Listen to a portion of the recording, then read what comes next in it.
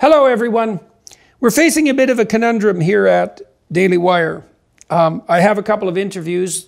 The one I'm talking about right now is with Helen Joyce that we believe will be taken down by YouTube. And so we don't know exactly what to do about that. And so what we've decided to do is to edit the portions we believe would be objectionable to whoever is acting behind the scenes at YouTube, and to make those available in their extended and unedited versions on Twitter and on the Daily Wire Plus platform and Spotify. We don't know if this is the right solution. There's part of me that wants to just say to hell with it and post it anyways on YouTube. And there's another part that makes me not want to post it on YouTube at all. But this is our solution. And so I hope that you feel that that's acceptable. If you want to watch the video as usual on YouTube, please feel inclined to do so, feel welcome to do so, knowing what I just told you. Otherwise, head over to these other sites, Spotify, Daily Wire Plus, Apple, etc., to watch and listen there. I don't think women's desire to keep men out of private spaces has anything in common with white people's desire under Jim Crow to keep black people out. It's safety, it's privacy, it's dignity. But, they will make these arguments explicitly. They will literally compare you to racists.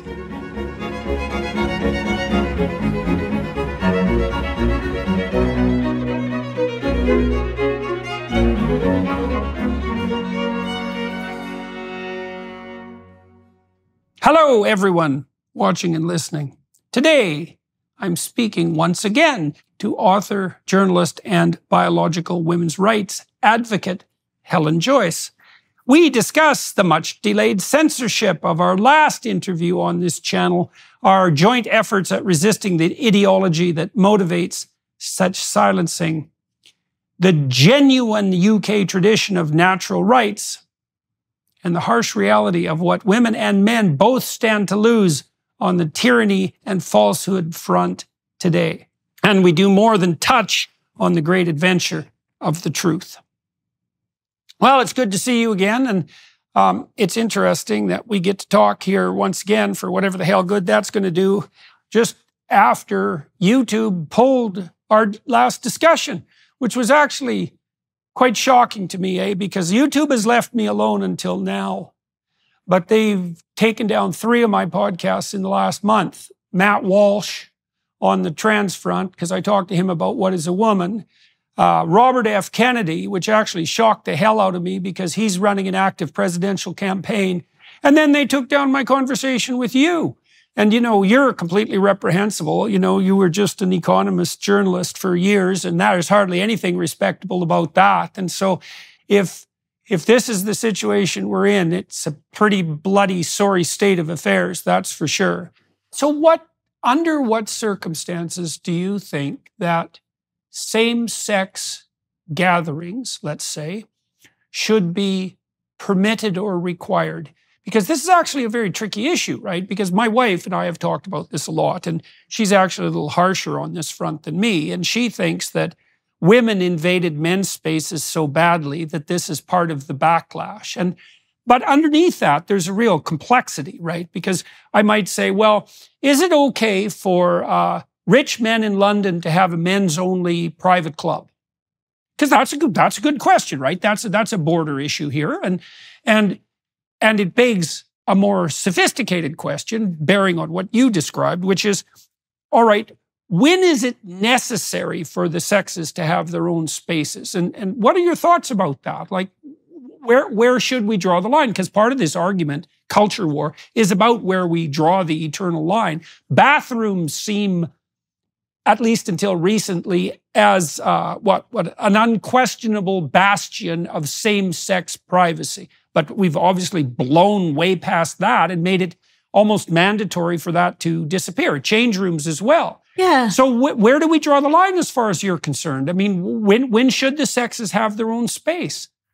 So freedom of association is an important right. And if people want single-sex spaces, like if somebody wants to set up a man-only book group or a woman-only book group, I don't think they should have to explain themselves. I can see the issue with, you know, dining clubs and so on, where a lot of politics happens and where a lot of power play happens and so on. If you keep women out of those spaces, or you were to keep Black people out of those spaces, you would be hoarding power. And I genuinely think that's a difficult question in law, because it's hard to say of one space, you know, that's where the backroom brokering happens, and of another space, well, you know, that's harmless. That's just people who have interests in common. And then when it comes to spaces like toilets, I mean, it's amazing how fast people forget things. But when women started to do factory work during the Industrial Revolution, there were no single-sex toilets. So women had to use the same facilities that men did, which were not exactly sanitary or nice or private. And those became spaces where women experienced a lot of violence, a lot of sexual violence. So women, factory girls, would go to the toilet in groups and protect each other and watch each other, or indeed go out on the street and just rely on the fact that they had big skirts. Oh, so that's why women go to the toilet in groups. Of course, that's why. Because that's why. Because it's in decent strategy. Ones, but in decent separate toilets, no, you just go to gossip. But yeah, women would not drink water during the day, so they didn't have to go to the toilet. So there was actually a decades-long fight to get women's toilets and women's facilities. And in most countries, labour laws will still say that you must have women's toilets in workplaces where there are women. And then in sport, it's obvious why you separate the sexes, but actually you can separate the sexes a little bit differently in sport. You can do it as female only and open. Because if a woman is, you know, unusually large or strong or something, and she can compete maybe at the lower ranks of the men's divisions, why shouldn't she? It's not a problem for anyone.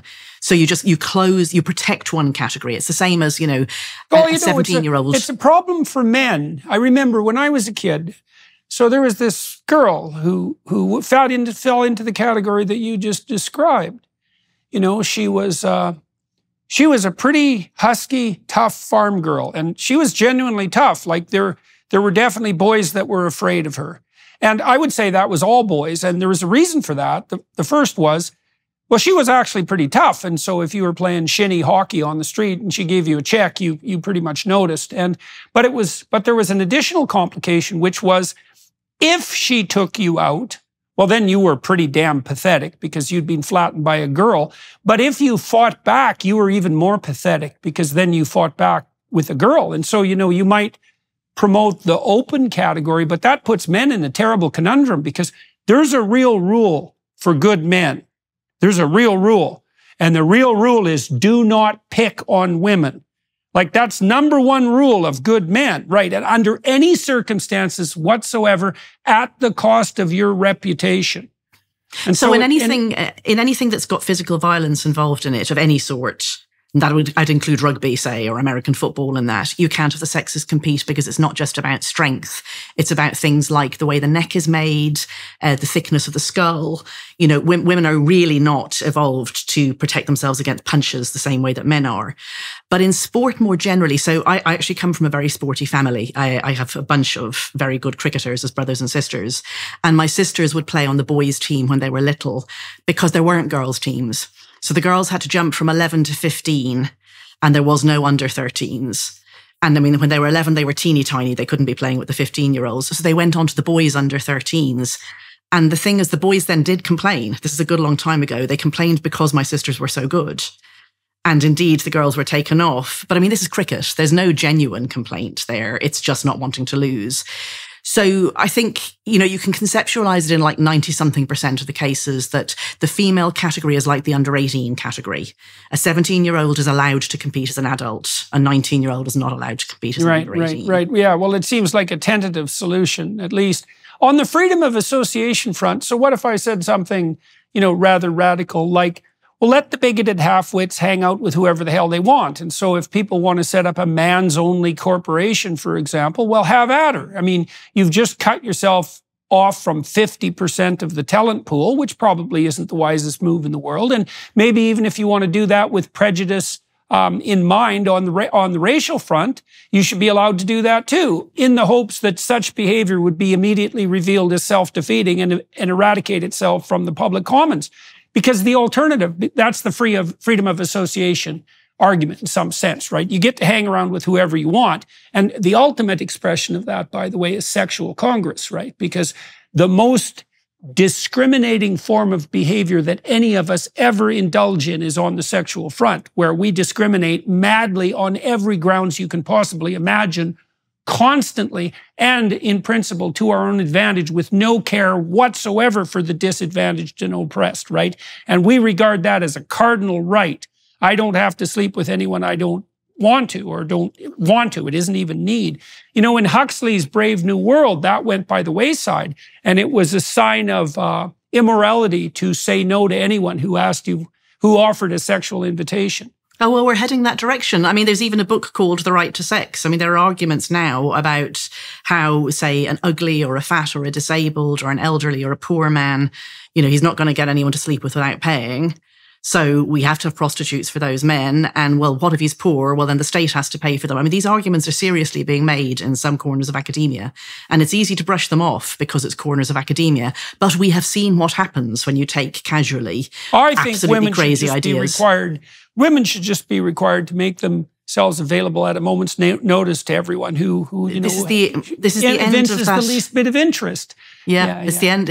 I think a partial answer to what you're asking might be to think along the lines of Adam Smith, who saw two different spheres. And in The Wealth of Nations, he talked about the invisible hand, which governs the market. But then he also talked about theory of moral sentiments, which was the realms where the market didn't go. And at the time, that was larger than now, because it included the formation of families. And now with dating apps, you can apply economic arguments to how people make decisions on dating apps. Like, it's a lot more marketized than it was. But there is a realm where the market does not go. And traditionally, we have thought that everything that happens behind your front door is that. Right. You know, you don't do care. Yeah, but also with care. Like, the reason that a child cares for their aging parents isn't because the parents cared for them when they were small. It's not a market exchange. But of course, the market is coming in there. It's coming into childcare. It's coming into elderly care. And as soon as you do that, the government has opinions about how it's done. Like, if the government is providing any of the care, well, the taxpayer has opinions on whether you're a good enough carer or not. So I think we're in a state of flux where we're marketizing a bunch of things that used to live in the theory of moral sentiments realm. And that is part of what we are seeing happening. And I think it's part of the answer to your question. You know, if something is freedom of association, it's in the non-marketized part. But if what you're talking about is, say, how an entirely government-funded operation like the BBC hires, I think that's in the public domain. And that might be somewhere that you would have rules that say, this isn't about freedom of association. This is about transparency, that you are, you know, doing things in the fair and open way. You're advertising all your jobs, you know, that sort of thing. But inside your house, and certainly inside the bedroom, and when it comes to care, those aren't the rules that we play by at all. Well, the market exchange, direct market exchange argument's an interesting one. So if there's direct exchange of money for service, let's say, or goods, then the standard non-prejudicial rules should apply, and otherwise it's in the private domain, and you can go to hell in a handbasket in whatever manner you choose. But the example that you give of, you know, rich men, you know, having a club that's only for rich men, when we all know that is where the next candidates are going to be chosen for election, and it is where, you know, quiet words will be had about who's to be the next Governor General of the BBC or whatever. Like, that's the genuinely difficult, the edge case. Is that theory of moral sentiments, or is that Wealth of Nations? And I don't have a strong, I don't have a guiding principle to say where exactly that border lies, just to say that those are difficult questions. But the question of whether you want to undress in front of somebody is not difficult in the same way. Like, women do not have single-sex changing rooms in order that we stitch up the world inside that changing room behind that closed door. That is not why we have it. We have it because nearly all I know you're conspiring away behind those doors. They talk about it as privilege. Like, I've seen white women described as the equivalent of the white women who would have kept black women out, when these white women are saying, I'm just keeping men out. Like, that's what that's the standard argument in America, that women arguing for single-sex toilets and changing rooms are like the bigoted women during Jim Crow who would have kept black women out. Whereas, you know, I don't think women's desire to keep men out of private spaces has anything in common with white people's desire under Jim Crow to keep black people out. It's safety, it's privacy, it's dignity. But, I mean, they will make these arguments explicitly. They will literally compare you to racists. So I think, I mean, the obvious ones for women are privacy, safety, dignity, consent. Like, we used to think that consent was a thing. We thought that until about a half a second ago. And a woman who says, I only consent to having, say, a hysteroscopy, which is an operation that does require you to undress from the waist down and does require, more than one person sticking things up you. And it's, pretty undignified and painful. A woman who says, I will only undergo this with other women, is making a statement about her bodily autonomy and integrity. So it's amazing to me that man is somehow... Oh, that'll definitely get us kicked off YouTube. So now you've gone and done it. Yeah, well, I think you're just going to have to put your videos up somewhere else now, aren't you? It's so that other people don't even go there. It's the same with J.K. Rowling. Like, she's big enough to defend herself, and she has done brilliantly. Yeah, and of so course, far. it's only So no, I think she will really be able to do it because she's like the Beatles equivalent of bigger than God. Like, she is the author. But even if we just look at the verbal thing, what they're doing is they're making it so incredibly painful and difficult for her and taking up all her time that anybody who is not at the J.K. Rowling level thinks, I can't do this. Which is everyone else in the world, including even the Queen of England, let's say. I know it's king now. So, it's to make everybody else think this, just don't go there. Like, that's what I'm always hear. I always hear people saying, like, you're very brave to do what you do. I couldn't do it. And, well, I can see why. We are just days away from the Durban Accords, the greatest threat to the US dollar's global dominance in the past 80 years. On August 22nd, BRICS nations, Brazil, Russia, India, China, and South Africa are expected to announce the launch of a new international supercurrency fully backed by gold or other commodities. You can protect your IRA or 401k from the fallout of this landmark announcement by diversifying with gold from Birch Gold. Historically, gold has been a safe haven in times of high uncertainty, which is right now. When currencies fail, gold is a safe haven. How much more time does the dollar have? Protect your savings with gold.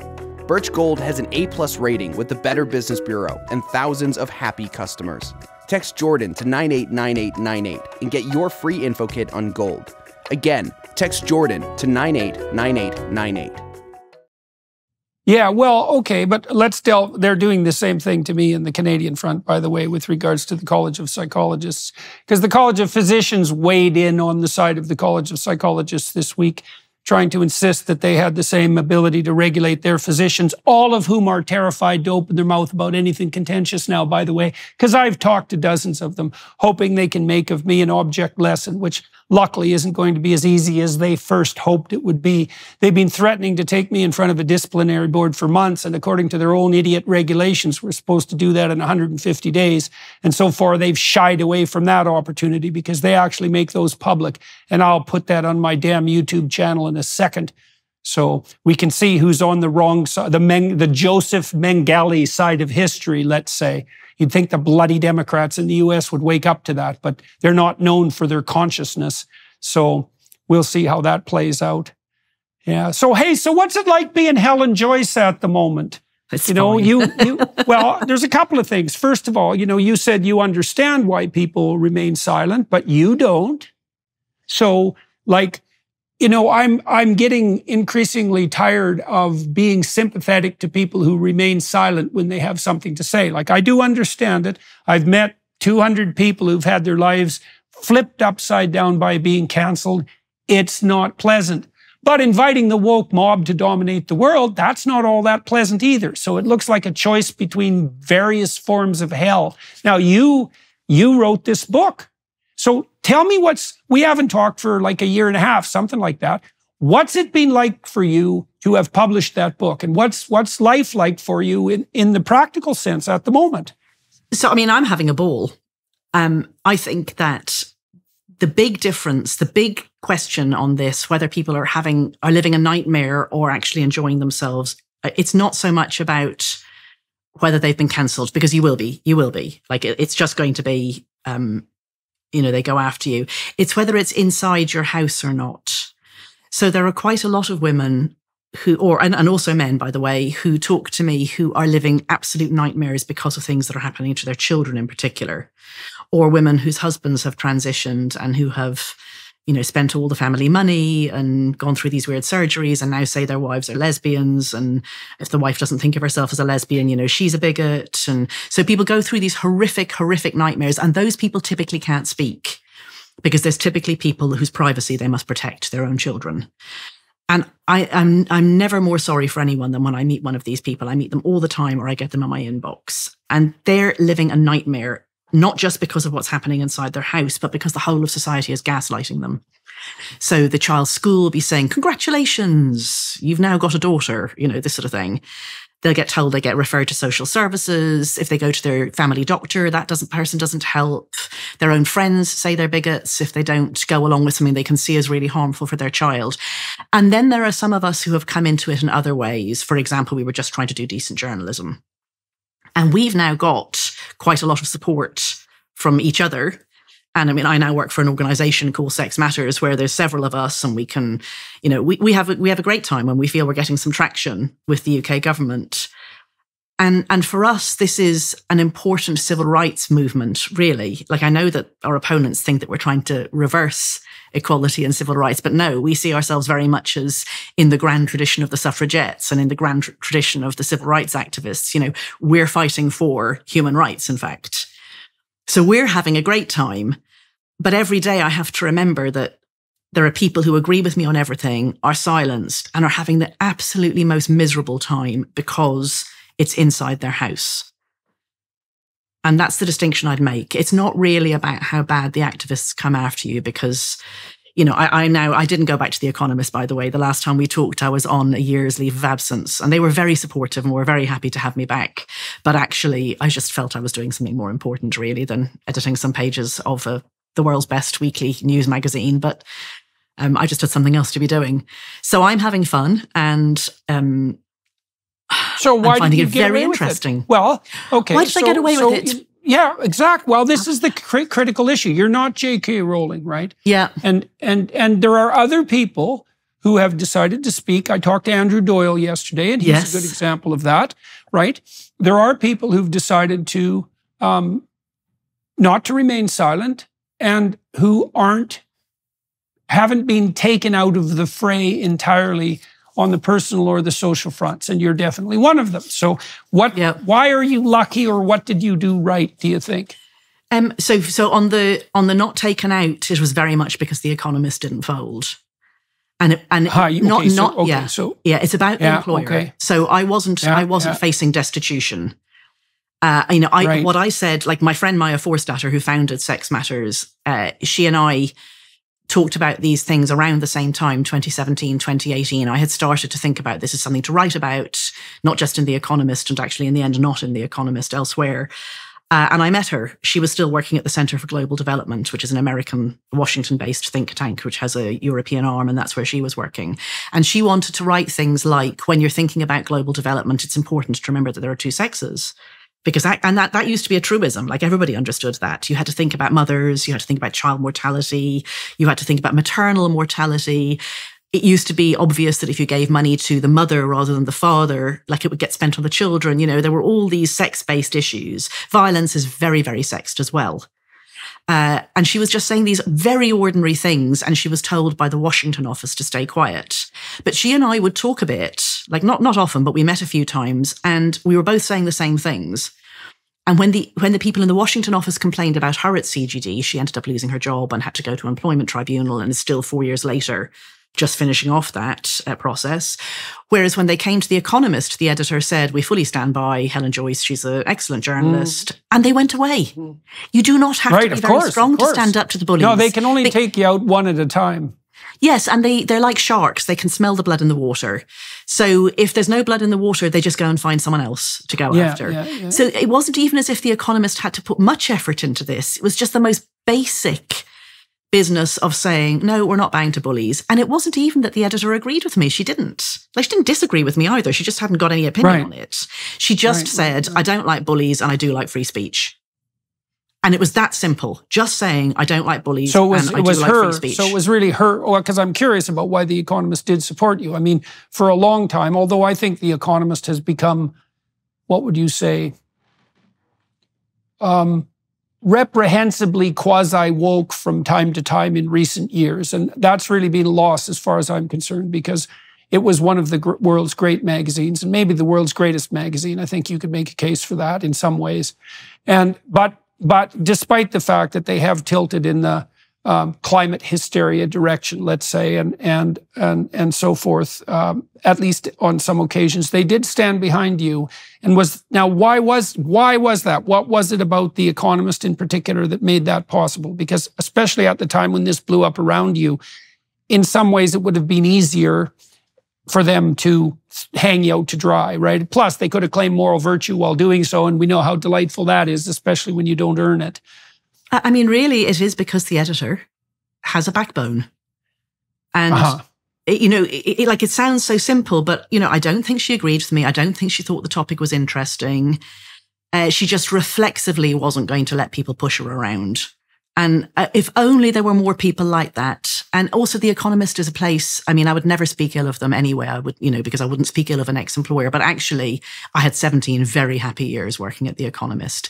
It's a place with a wonderful ethos and a very strong collegiality, and somewhere where our editorial meetings, it is not just accepted, it is expected that you put forward unpopular opinions if you have them. And so I have stood up and I have seen other people do that in those editorial meetings and stood up and argued against. So, for example, The Economist really had a strong line in favour of having a second referendum on Brexit. And I really opposed that. I thought it was a terrible, terrible mistake and a terrible judgment. Although I was very anti-Brexit, as far as I was concerned, it was anti-democratic. Once to try to have a second referendum, and I stood up and gave it my best shot over about a 3-hour editorial meeting that we really shouldn't go for this. And the editor and the deputy editor came by my office several times over the next 2 days and said, what about this? What about this? What about this? They really regarded it as a valuable contribution, and then wrote the editorial saying the opposite. So. Right. That collegiality, so you guys were and that long actually history. Thinking and believing in the Socratic method as well, that you're challenging each other, that the person who says the opposite to what everybody else is saying is the person who's helping you most. And not just doing it in a reflexive sort of, knee-jerk, contrarian way. But I mean, I think that, that's a problem in journalism in general, is as it's become a graduate profession, and it's not just I have a PhD in mathematics, so I'm a rather unusual graduate to have gone into journalism, but it's mostly people who will have studied great subjects like English or history or The Economist, lots of economists, obviously, but then also sort of the studies type things, lots of people who have done social studies or media studies or journalism itself. And so they become more homogenous, more distant from what the population is like. You used to come into journalism by going into the local press. You probably weren't a graduate. You spent your years doorstepping the families of murder victims, going and reporting on council meetings. You learned through shoe leather. And if you were good, you worked your way up through the ranks, and you might arrive at a very senior position in one of the great newspapers of the world, not having a degree and having an awful lot of common sense and experience. And now that's just not there because local journalism is dead. So people go straight into those institutions. The pay is much worse. From the universities. Better off people. Yeah, so it tends to have to be people who have some money behind them because the pay is so bad and you need to live in the capital city. And you've just got a very homogenous graduate, liberal in the American sense, not the 19th century British sense, hyper-liberal, actually. You've got papers like the New York Times that say that they actually have to really try to get anybody who's right wing to work for them. And then when they do that, they get Barry Weiss or somebody, she ends up having to leave because it's so unbelievably unpleasant as a workplace. Right. Tech companies enrich themselves by taking your personal data. They grab your web history, email metadata, and video searches to create a detailed profile on you and then sell that off to the highest bidder. Companies aren't just selling products anymore, they're selling you. You have become the product. To protect your identity and data from these tech giants, I recommend using ExpressVPN every time you go online. Think about all the websites you visit. Everything you do and say online is tracked by these corporations. Using your public IP address, they can uniquely match your activity and know your location.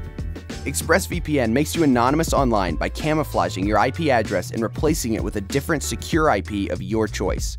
ExpressVPN also encrypts all of your data so that it's protected from hackers and anyone else that's trying to spy on you. And what I like most about ExpressVPN is how easy it is to use. Just download the app on your phone or computer, tap one button, and you're protected. So if you're like me and believe your internet data belongs to you and not to corporations, then ExpressVPN is the answer. Protect your data with the #1 rated VPN provider today. Visit expressvpn.com/Jordan. That's expressvpn.com/Jordan and get 3 extra months free. Right. Yes, and it's a pretty damn weird world where we think Barry Weiss is right-wing. Exactly. I mean, it's just beyond comprehension. Yeah. So, yeah. Yeah, So, but okay, these so people let's are delve all into in this.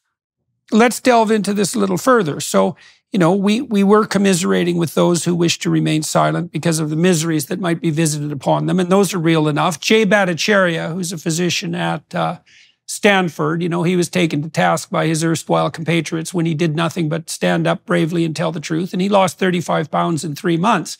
And I've talked to plenty of other people who were basically hounded into asylums by the woke mob. And those are strong people, and this is not fun. But you did this. Now, you even transferred careers. So what the hell are you doing now? Like, what are you up to exactly? You're not working for The Economist anymore. And what's your goal? Why do you think it's a valid goal? And then even more, why are you managing not only to make this successful instead of absolute bloody hell, but something that, you seem fully on board with and actually pursuing to, what would you say, with some degree of success? How are you managing all that? So I work part-time for Sex Matters, which is now an organization that it's funded almost exclusively by people paying £5 to £10 a month to support us in attempting to shore up the existence of sex, binary sex in law and life. Like, it's that simple. We're standing up for sex-based rights, right? Human rights that involve recognizing that there are two sexes. That's Sex Matters, right? Yes. Right. And where can people find out more about that? sex-matters.org. It's that simple. Okay. I mean, we publish an awful lot of material. I would say that it's very focused on law and regulation, and that's part of why it works, is because in the UK the laws and regulations are actually pretty good. Like, the practice is appalling, but we haven't wandered off into Bill C-16 and into American, Title IX covers gender identity instead of sex. We still have pretty decent laws. It's just that practice has wandered away from them. So the idea is to drag practice back to where the law is. If we need to take legal challenges or judicial reviews, we will. But also we can engage politically, we can, do mass actions and so on. So that's part of what I spend my time doing. I mean, it's not well paid because this is going to become a charity, and charities are not highly paid workplaces. That's fine. I write a newsletter. That's doing okay. So if people want to find me, that's thehelenjoyce.com. And I also do writing tuition, which was something that I used to do anyway. And I make some money from that. So it's not what it used to be money-wise, but it's fine. Well, we should stop this part of the conversation. I guess I'm going to turn over to the Daily Wire side of the conversation now. For those of you who are watching and listening, so you could join us over there. Thanks for your time and attention, everyone, and to the film crew here in Toronto for facilitating this, the Daily Wire Plus for making it possible. And Helen, well, it's always a pleasure talking to you with your mathematical clarity and your love of the true and beautiful and your courage. So, good on you. Thank God. You're one of those 10 people that's stopping Sodom from being annihilated by fire and brimstone, let's say, so far. And we'll go over to the Daily Wire Plus side and continue our conversation. Well, thank you very much. And to the film crew here too, by the way. Oh, yeah. And your book, just so everyone knows, her book, which you shouldn't read unless you want to be reprehensible, and then to have your phone confiscated, let's say, by the Irish authorities if you ever happen to visit that fair green emerald. Well, let's see. I may be a test case, Jordan. Yeah, no kidding. Trans, when ideology meets reality. And you can tell Helen is a reprehensible type because she actually believes that there's a distinction between ideology and reality and is willing to express that sentiment whenever challenged, including in writing. So pick up the book, Trans, When Ideology Meets Reality. Yeah, and you can also wander over to her website, and that's what you said HelenJoyce. TheHelenJoyce.com. There's some poor woman called Helen Joyce. Right. Who has got that website first. Yeah. TheHelenJoyce.com. Right. She's good to follow on Twitter too, which is a place where you can still follow her. Thank you to Elon Musk. Okay, good. Off to the Daily Wire we go. Thanks, Helen. Thank you.